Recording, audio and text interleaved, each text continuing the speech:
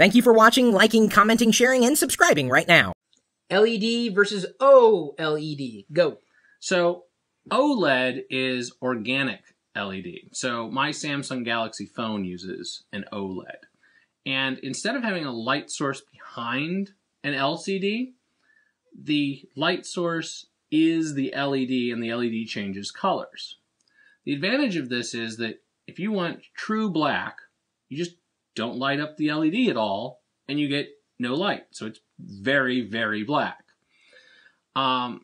This is the technology, quote unquote, of the future. I mean, this is the giving you the best video quality, the best image quality, the best contrast ratios, all of those things. The problem is it is very expensive to produce. You know, a regular LED display lights up a liquid crystal display, and that's a old technology. I mean, LCDs have been around for a very long time. Forever, yeah.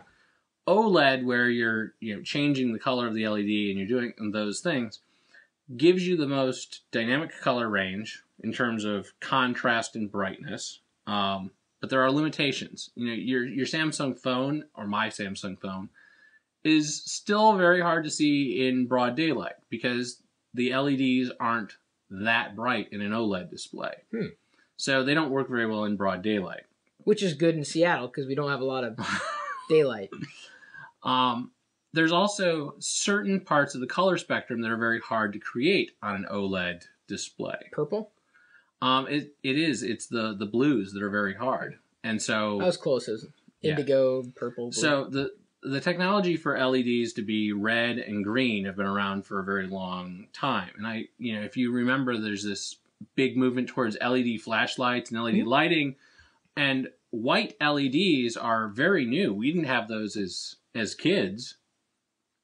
I mean, we didn't? I don't know. I mean, it's been a while since I was a kid, but I guess LEDs seem so new. We all remember red LEDs on all sorts of things. Yeah, like the game components. Right. Yeah. There was red LEDs for a very long time. And then in the late 80s, they figured out how to make green LEDs. And that was a big deal in the 90s that they figured out how to make blue LEDs. And white LEDs are a combination of the RGB, three. Right. Or at least that's where they originally were. Now we make blue LEDs that are basically just hyper blue. So. Okay, so organic is the way of the future. OLED is the way of the future. It's still very expensive. There are still issues with how bright you can make it, but OLED gives you the best dynamic contrast and gives you the ability to have the highest resolution possible because you can make those much, much smaller.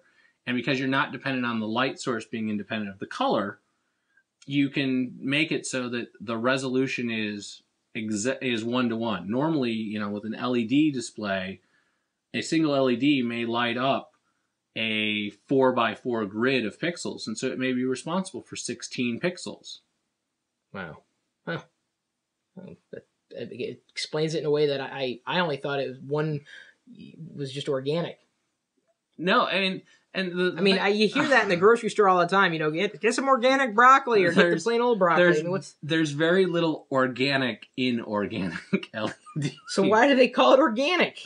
I will have to look that one up and look it up and come back to you on that. But I'm just curious. It's not like we went out and harvested them from fish. That's what I'm wondering.